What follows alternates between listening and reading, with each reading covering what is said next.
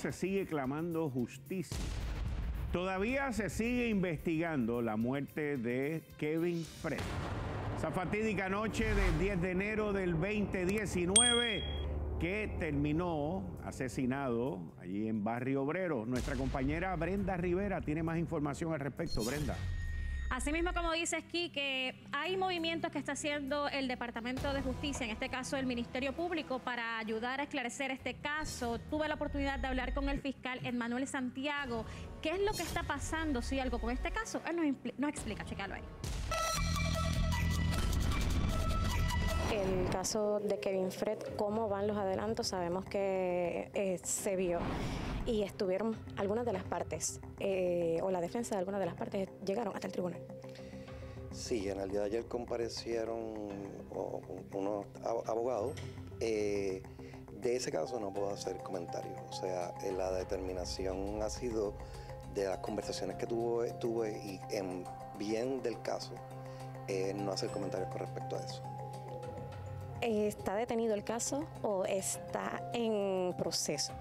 No, está moviéndose la investigación, se está trabajando con la policía activamente y, por ejemplo, lo que sucedió el día de ayer demuestra que estamos trabajando, pero no puedo entrar en los méritos con respecto a eso. La investigación se está moviendo con un plan de trabajo que se tiene, con una información que hemos recibido, que hemos recopilado con la policía y este servidor, y se está trabajando, pero para poder lograr una resolución del mismo positiva, pues no quiero abundar mucho más con respecto a lo que ya dije.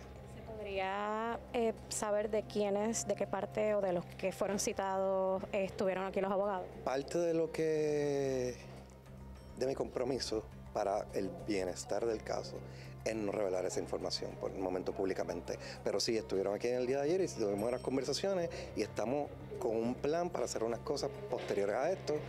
Que es lo que desea el Ministerio Público, que poder dar una respuesta con respecto a la muerte de Kevin. Y para que eso suceda, tengo que en este momento no hacer expresiones.